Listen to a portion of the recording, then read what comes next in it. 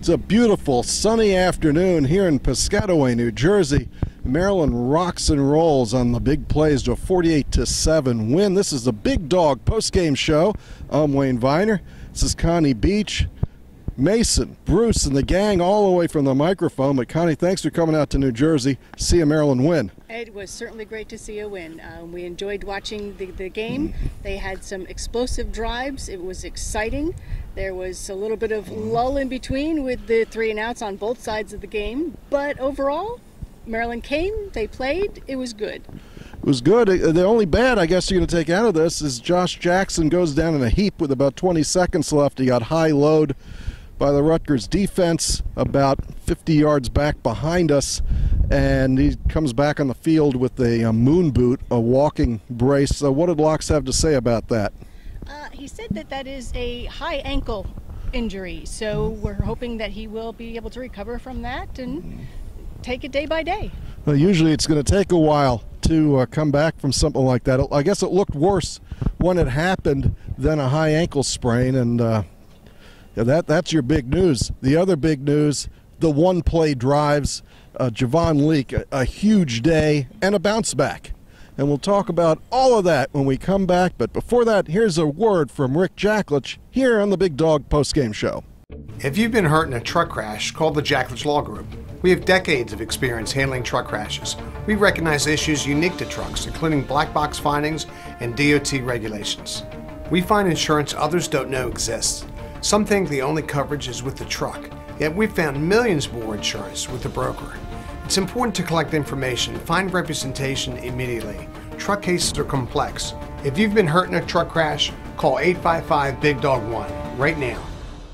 TerpTalk is brought to you by Viener Gates Consulting.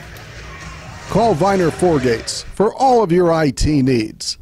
In the D.C. Baltimore area, you could reach us at 301-251-2900 or on the web at www.vienerforgates.com.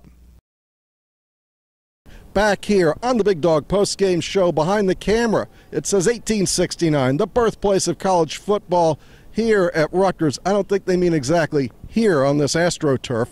Actually, it looks pretty new and it's spongy. But somewhere in the area, college football was born. 5 or so big plays we want to go over. The first one on the 20-yard line right behind me, a quick slant. Josh Jackson throws it to Dante Demas. He goes 80 yards, mostly of his running away from the Rutgers defense. He ran right past me. I think he waved, as the pictures that you could see behind me show. It was just a great start after losing 59-0. You come back, you win 48-7, close to a 100-point turnaround there. Next, you got to go with the 4th down stops. When the game was still in doubt, Rutgers, 2 plays, 4th and 1. Maryland stones them cold. They don't gain an inch. I think that had a large part in turning the game. The one-play drives, other than the Dante Demas pass, I'll take the kickoff. How did you see that while you were bobbling the ball around?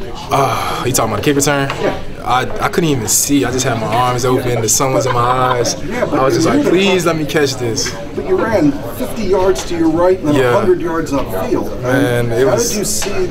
You must have seen the blocking was there. Yeah, it was set up like that. The return was set up like that. It just, the timing was a little off because I dropped it, so I just picked it up. And I was like, I got to make a play now because so I just did that. You know that you still have a turbo boost when you hit the 50-yard line? I mean, is that just something that happens, or are you thinking about that?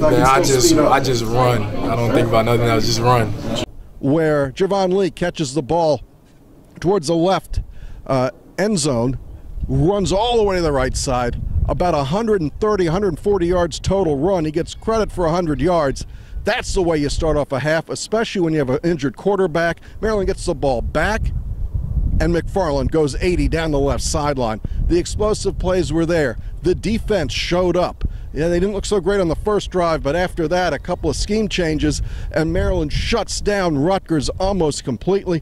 Looking quickly at the stats, McFarland 88 yards, 80 of them in one play.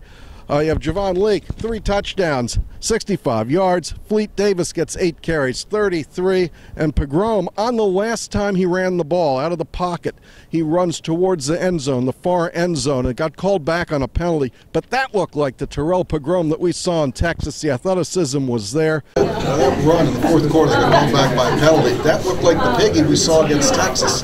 Did you feel the burst on that one? Because you really sped up. I guess you could say that, but like not really though. You know what I'm saying? I'm just not getting back. So I feel like I told you before, like I feel way comfortable out of the brace. Lost, you know what I'm saying? Lost a lot of weight too. So I feel back like I'm at the same weight I was doing Texas during that same year. So I feel back to myself really. You feel better than you did when you came in for the last few games last year, physically? Yeah, definitely. Like because with the brace, you know, nothing was wrong with the brace, but I feel like it was like helping me secure. But like I didn't feel the same as I was against Texas, you know. Yeah. And like having it off and knocking that weight off too that I had, I just feel better. Maryland out first, downs Rutgers 17-11, 200 yards on the ground, 290 through the air. All around a good day. The only injury is Josh Jackson. Might take him a couple weeks to come back.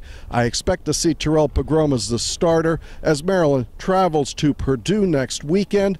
This is the Big Dog Postgame Show. I'm Wayne Viener. I'd like to thank Connie Beach for dropping in, and we will see you on the radio. There's no Terp Talk on Wednesday, but we'll be back with the Sports Maven before the Purdue game on 1300 CBS Sports Radio. And as always, check out the Young Terps podcast and our new podcast, The Wide World of Wayne. Both are available on TerpTalk.com. Good afternoon, a happy good afternoon from Rutgers.